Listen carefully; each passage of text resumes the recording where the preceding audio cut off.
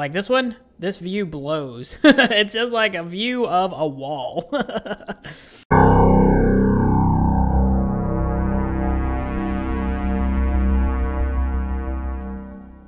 Ahoy, salty dogs! Lenscap here. Welcome to the Star Squadron server. This is episode 4 of season 2 of Star Squadron. Haha. Okay, today I've done some more work on the salty shipyard. We're gonna do a little bit of tour, a tour, and then we're gonna do some other stuff. So I put some shield blocks. Let's start here. I'm in gravity. I've got gravity! Yes! Oh, look, logic. We're going to talk about that. I'm in gravity because we're standing on top of a thing.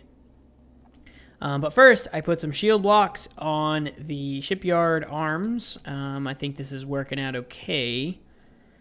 Excuse me. So we're going to outfit that. I got some shield rechargers, but I ran out of materials, so we're going to have to go mining again. Gosh, I feel like I do so much mining. Once I've got all the mining out of the way, though, in the early game, you don't really have to mine a whole lot for, like, the mid and late games. So I feel like we'll probably get everything functional, design our salvager, and then maybe go mining again. We might have one more go with the Lancer. Maybe 2. One more mining run, or maybe 2 with the Lancer before we retire it. And I do plan on retiring the Lancer once we've got the salty shipyard up and running, just because it doesn't work with the storage modules, and that was the plan. So let me turn my HUD back on. I don't really need it for this, but I'm going to have it on anyway. This is an elevator.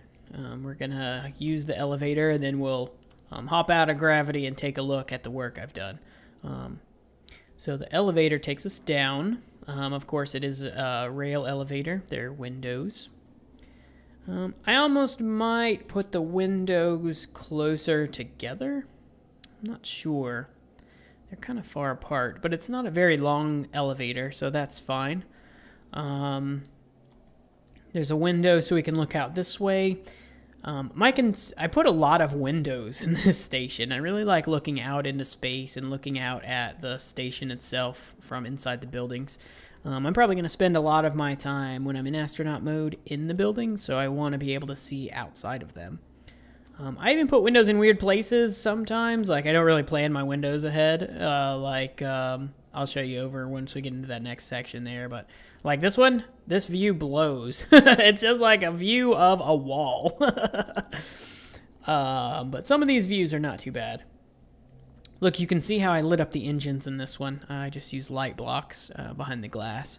It's weird, like, when you look at stuff through glass, sometimes it doesn't render properly. I don't know if that's a bug or if that's intended, but it seems like stuff doesn't quite render correctly through glass, or maybe crystal armor as well. I don't know yet. So anyway, we take this hallway. It goes down and winds around into here. This is the building we built for the last episode with the view of the shipyards. Hopefully you guys remember that. It was... Oh, look, I never fixed that thing. It was a couple days ago for me. And probably a couple days ago for you guys as well, if you're keeping up with the series. Here's one of those windows I was talking about that doesn't really make sense.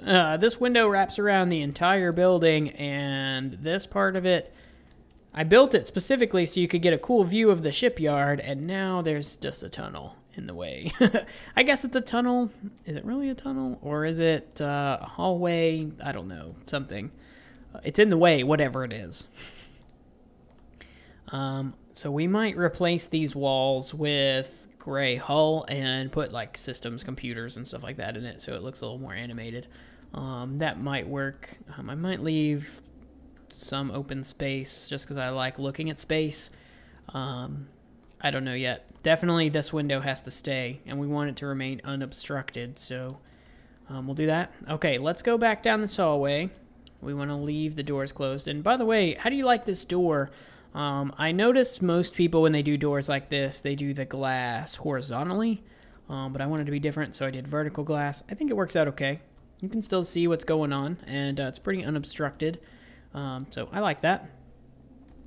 There is glass here as well. Yep. Okay, so we go around this weird snake-in hallway, and here's something that I kind of want to ask you guys for your input on. These rampy bits, like the places where you go up in the hallways, I don't have lights, which this station is pretty dark anyway, and it's pretty sparse. It's not very well decorated yet. I definitely want to change some colors around and add some color into the walls and the floor and stuff because it's all pretty plain. But I don't know quite what I want to do with that yet. I figured get the basics down, and then we'll worry about decorating with different colored holes. So I've got lights in all the hallways except for the kind of like this bit, and there's one other bit where they're on an angle like this. And I can't really put the lights in the ceiling. That's how I've got the lights in all the other parts, you know, like this. So I don't really know. This is what we were working on and what we're going to work on today. I've got this giant window here, but if we're going to do the ribbing on the outside, you know, that kind of makes this window a little bit silly. So I don't know what I plan on doing for that. I might not do anything. Maybe we'll do the ribbing, maybe not. Who knows? I don't know. This building is where we're going to put some factory stuff. So I had considered making this maybe like a living quarters. I think that would be kind of cool. But no, it was designed for factory stuff. I had factory stuff in mind when I put it together. So I think we're going to put factory stuff in here, which is what we're going to work on today. We need a paint booth, we need a hull forge, and just general factories. So we're going to work on that stuff. Here's how I did the doors for this. They're not doors, they're just like openings in the walls. But that's how we did them. And I think that works out. It gets the point across. I really am glad they added the slabs, and I want to take advantage of them as best I can. So that's kind of how we're using those. That's to signify that, hey, this area might be a little dangerous.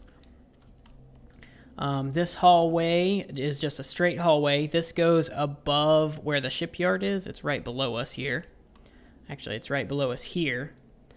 And then it just goes out right here. You can see that is the outermost piece of ribbing, whatever we're going to call it. So that is the tour of the inside of the shipyard so far. I plan on having at least one, or let's see, how many more buildings are we going to have? Or rooms, I guess. Areas, I don't know, whatever you want to call them. We are going to have a couple more. We need one that is a shipyard controller for the large shipyard, for the main shipyard. That's what this elevator is for. I figured we'd take an elevator and then kind of follow this kind of shape and go across. And I don't know if we want to put the building here in the middle or if we want to put it maybe over on that end. Let's hop out of gravity real quick before I fall off the edge. And I moved my build block down there, so we're going to check that out next. Yeah, so let me know what you think. Should that building go here in the middle? I mean, that would make sense. Or off to the edge here kind of makes sense. Just because I want it asymmetric. So we're going to try and do that. I've got a lot of stuff that I want to do today. But we're going to tour all the neat things that I've accomplished first. This is the next thing I want to look at. So this is proof of concept more so than anything. Right here, I was trying to figure out how these things are going to work. So what we've got, imagine that this is an orange cargo pod. And that this is also an orange cargo pod. So the idea is that we undock this one, it gets grabbed by something else and goes away to be put into our spaceship or whatever, and then this one can move forward and take its place. So I was able to accomplish that. This button, let's look at it. So this button is linked to this block. When we activate this button, it will undock that cargo pod. It's, you know. So there's that. When that happens, this activation rail turns on. It will change some rails, specifically this rail. And then there is a timer, actually first. There's a timer for 4 seconds. Well, 3.5 seconds, I guess. And then it lets go of this. and then it takes time for this to move, and it's weird. Like, I'm going to have to mess with this in larger scale once we get there, but it seems like the modules will only redock when they're bumped. So I'm not sure how that works. Let's go ahead and activate it. So it's undocked now. That starts to move and pushes it. And then once it hits the rails, it kind of goes off on its merry way. Now we can undock this one as well, but here's the thing. Here's the thing. It doesn't do anything. It doesn't go anywhere. So that's kind of a shame. I thought that it would just automatically attach here after 4 seconds, but then I guess, you know, what's preventing it from just reattaching here after 4 seconds? It's got to be bumped. So I'm not quite sure how we're going to accomplish that. I didn't test if this part moves and grabs that, if that would work. I'm not sure what has to move. Something's got to move, though, for that to work. So, but this detector, what it detects is, it detects if something is docked here. If something is docked here, then it turns this block sideways so that the next cargo pod to come along stops there. If nothing is docked here, then it allows it to pass through. I'll show you. So if we hop in this one, we can undock it from that rail, and then we'll redock it like to the end here. You can see it goes along, it stops there, and then we can just loop the process, right? So when we hit this, you see it undocks, that deactivates that. Now it's still touching, but it's not technically docked, so that's what allows that to move. And then you see the rail turned. I want to show you this too, because this is something that I found in my testing that isn't inherently obvious. If we have an object docked, and let's undock and demonstrate this. So if there's an object docked and the rail underneath it changes, it will not automatically start moving. So what I had to do was take this button and actually link it to these 3 rails. And I don't know if it's necessary that I linked it to all 3 of them. I didn't test, but I figured better safe than sorry. We'll do behind and in front. Now, these 2 don't change, right? Their orientation is always the same. But I guess it has something to do with updating the block it's touching or something, and that is what allows this pod to move when this middle rail changes. If we deselect these, and hopefully this doesn't work, because it never worked while I was testing, and I'd hate to look like a moron, or more of one. Since we don't have, and it worked, of course it worked. It didn't work for me before, I don't know why that is. Maybe, I don't know. But anyway, I found that sometimes it doesn't work properly. So if you just have the one rail, if you have all 3 of them change, quote unquote change, then it works every time consistently. So I just figured better safe than sorry. We'll have them all kind of checked like that. Okay, so that works. Let's hop over here and look at this logic. This is that on a more massive scale. So if you'll notice, this logic is this. It's the same. It's almost exactly the same. It's slightly different, but it's almost exactly the same. In fact, here we have a full 4 seconds instead of 3.5 that we have over there. So you can see how this one has changed because we have something docked here. So that one has changed, and it kind of repeats. This one affects this block, and then this one is a little bit different. It affects that block, but the delay chain is for a different purpose. And we'll go into that in a moment. But so that loops, and then we've got 3 tiers of that. So there's the first 3, this one, and this one, and then they'll come in and they'll fill up this row. So here, here, and here. And then once that one is full, they'll go past and fill up this row. So here, here, and here, and then again to this row. And you can see I had to add these extra little platforms off the end. I just kind of have them supported with this scaffolding. I think it looks okay. It holds it. It works. I just wanted to add some structure a little bit, which I like the way this works. So, this chain, let's talk about this one. So this one, the delay is for something else, like I said. So this gives us still 4 seconds. And that delay is important because this block is hooked to an AND over here. This AND needs a signal from this delay and from the final delay of this chain. So you can see where I'm getting at here, right? That means if there is nothing here and there is nothing here, then this activates. What does this do? This switches this block. So that way, if there's nothing in these first 3, then the 4th container, which is the one that sits here, moves over into the first slot. In that event, then the second one, this one moves up, and this one moves up, and so on and so forth. If all 3 of these are missing and all 3 of these are missing, then it takes this one and sends it that way. If all 3 of these, all 3 of these, and all 3 of these are missing, then it takes the one that's here and sends it that way. So as you can see, and actually this is not right. Let me activate this as if something were there. Let it do its thing. And then deactivate it as if nothing is there. Oh no, actually we need to do this. We need to hit that button. No, we need to hit that button.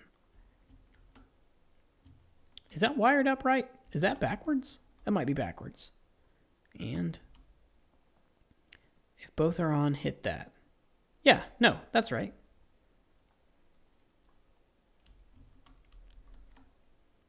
Oh, okay, no. This is right, because there is one there, so we don't want to go in that way. Okay. I got lost in my own logic. That's okay, that happens in StarMade. So I did add an overflow as well. So that's if we don't have enough containers. That's how that works. Now, but what happens if we somehow get more than 12 containers, which is the maximum that this system supports? So if we have 12 containers, that's 3, 3, 3, and 3, then this final trigger activates. If this one is on, then it basically just switches this rail.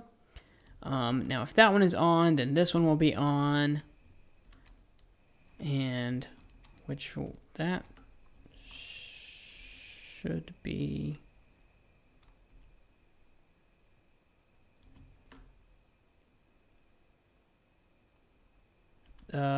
C? There we go. Okay, that's right. That should be going that way. Okay, but anyway, so if we get all 12, then these will, of course, if there's something here, then that goes straight past it, and this one as well. Then it just basically sends it in a square around this, and it goes perpetually, and doesn't stop. The only way that this system can fail is if we have something like 30-something containers and they get jammed up in this loop. Like, that's just that's not going to happen. So, I also could see a failure point. No, I don't think this is going to be a failure point. I was thinking maybe if this container sticks out too far and gets caught on this one, but I think there's enough clearance. I'm pretty sure I counted this. 1, 2, 3, 4. 1, 2, 3, 4. Oh, there's not enough clearance. So we may have to extend this or something. Well, anyway, I'll figure that out some other time. Let's deactivate this so that our system works properly. But that's the general idea. I doubt we'll ever have more than 12 containers, so I don't think that's a problem. Actually, it would be a problem once we get to 4, but whatever. We'll cross that bridge when we get to it. For the rest of the episode, And actually, I'm running kind of long. Let me check the time. Oh, wow. Okay, we're already at 19 minutes. So that was a lot of work to explain. But I hope you have a good grasp of the logic that's in place and can kind of see the direction that this is going.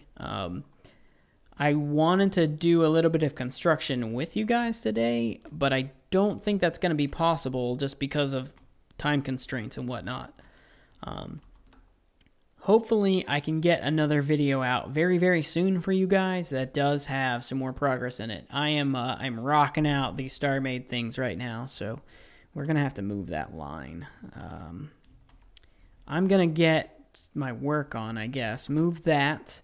And I want to move this stuff. Like, I've got a lot of stuff I still want to do. So we're going to have another episode out very, very soon.